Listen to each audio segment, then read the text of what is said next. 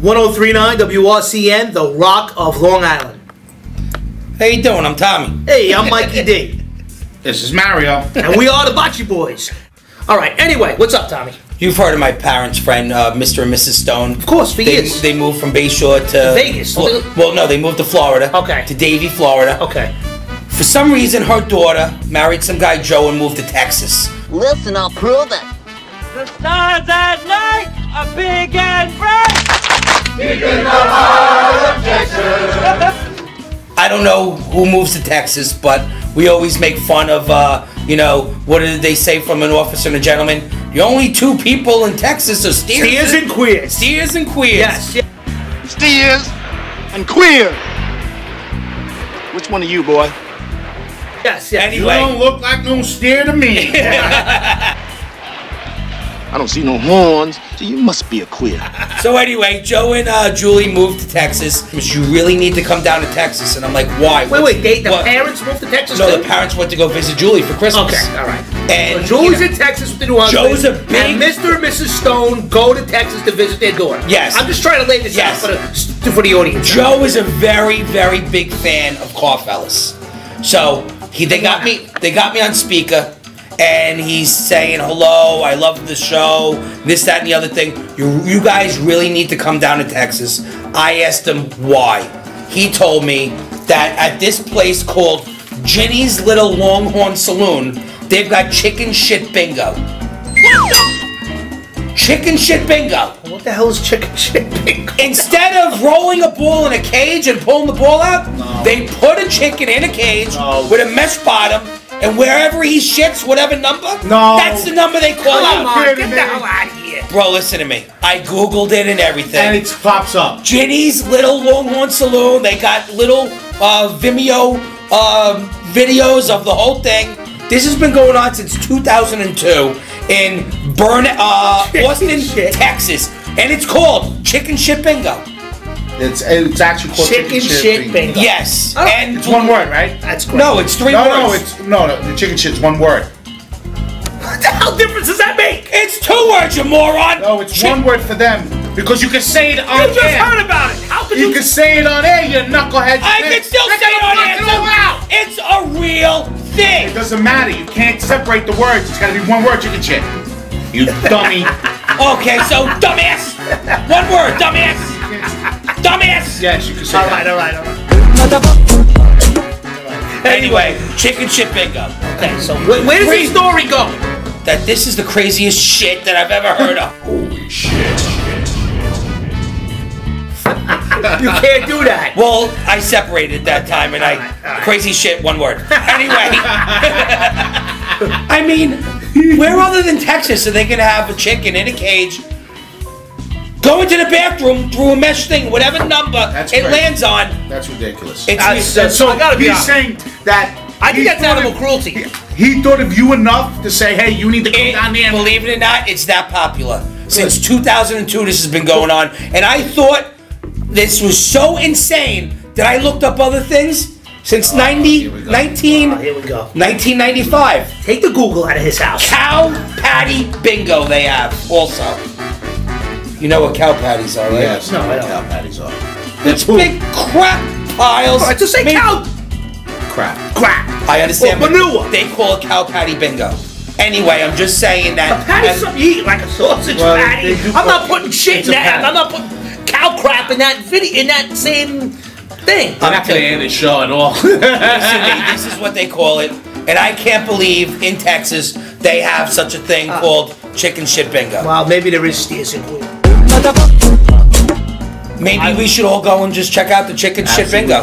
You have fun. I would definitely, just to check it out and say I went. And video us playing chicken shit bingo, bro. I don't want anybody to see me doing this, but I would like to see it myself. But how about at the end of the game, if we don't win, we grab the chicken and we cook them? I just think it's ridiculous. Goes to food. And yeah, it always turns. Somehow chicken shit bingo turns into lunch. But anyway, yeah, that's very funny, Tommy. Never heard of it. I've never heard of it either, and I almost thought that they were full of There's a crap. lot of weird things going on in this country that you haven't heard of. Like?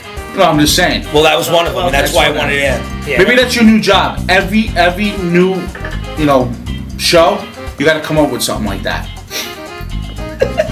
Can you shut his mic off, please? Is there any? Shut up, Mario! That's your new It's job. not my job to be like Well, now it is. the You wanna crown come up- prince of laughter. Yes. People look at you. They Really funny. Really funny.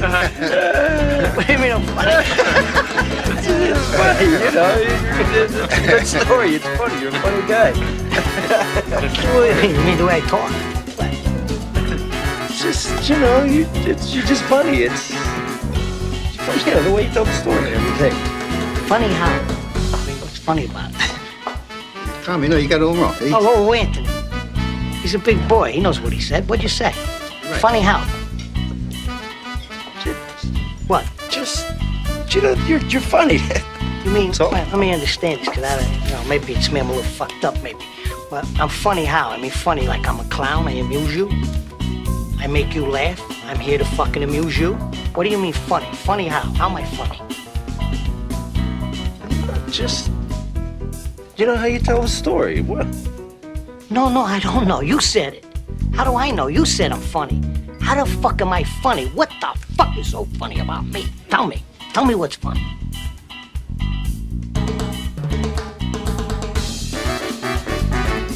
Get the fuck out of here, Tommy. You motherfucker! I almost had him! You stuttering prick, yeah? Frankie, was he shaking?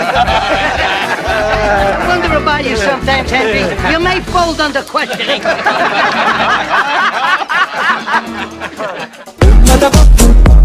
We're back. We're back. 103.9 WRCN, The Rock and the Bocce Boys. How you doing? We are the Bocce Boys, and we are back on the ring. Mario's got to get that intro out because it's the only thing he can do without I stuttering. was just gonna say this is the most that he's talked in the 3 or 4 months we've What been is out it? here. What is it? I do it good. I got to memorize it. When I'm at home, I memorize it. It's 103.9 WRCN, He must The practice. Rock of Long Island. He practiced in the mirror at home. He sits there saying, We are the Bocce Boys. We are the How Bocce you Boys. doing? That's very This good. is- We've made a little transformation and kind of reinvented the show and doing a lot of big things with it. And, in coordinates here with Sawgrass Productions. And so we got Dan here. We didn't introduce Dan. Dan is here filming the show tonight, which will be available soon on our YouTube page and on our Bocce Boys Facebook.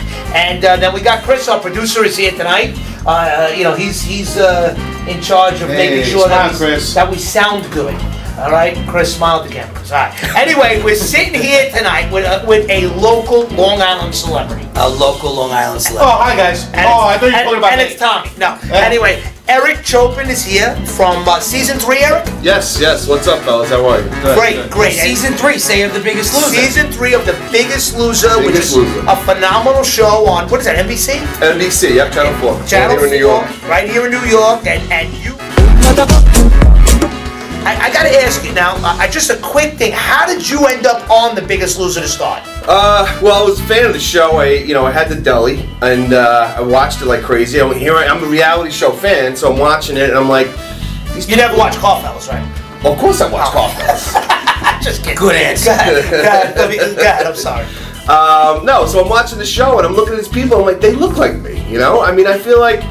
It was kind of like, not to pat myself on the back, but there's a certain look. It's not just heavy, it's personality. I'm an outgoing guy like you guys. Everybody's like, you got a good personality, yada, yada, yada. And then you see, like, the transformation. Like, wow, that 400-pound guy, he looks good at 200 pounds.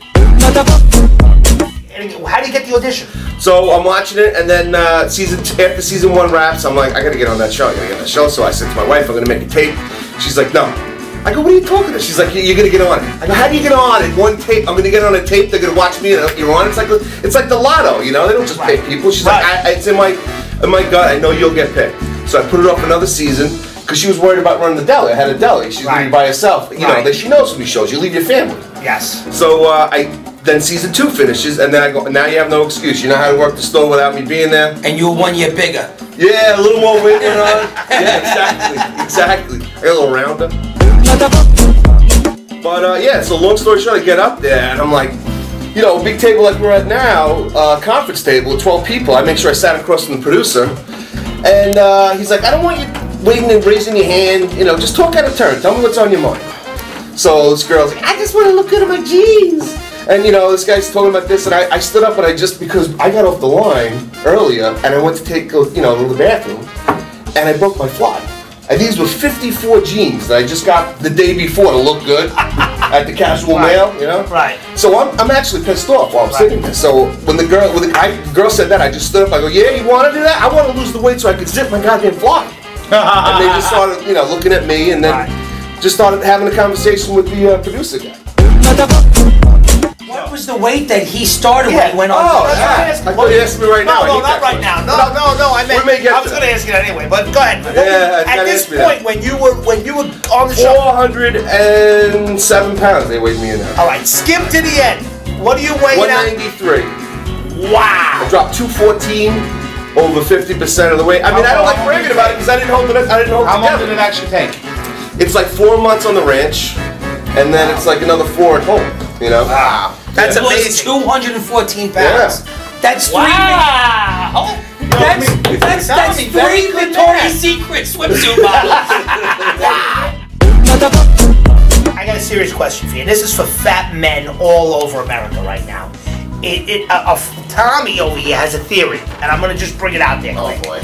Tells me that for every 100 pounds you gain, you lose a quarter inch of your penis. When you lost, when you were 193, yeah. Didn't you hang a little bit longer than you do now? I'm not standing next to you. He's having his microphone next to me. You have less blocked vision, so it might be, you know, you were looking around the corner of a mountain, and now you're like, hey, I can see the clearing. Hey, buddy, did you see anything? Beavis, I have seen the top of the mountain, and it is good. You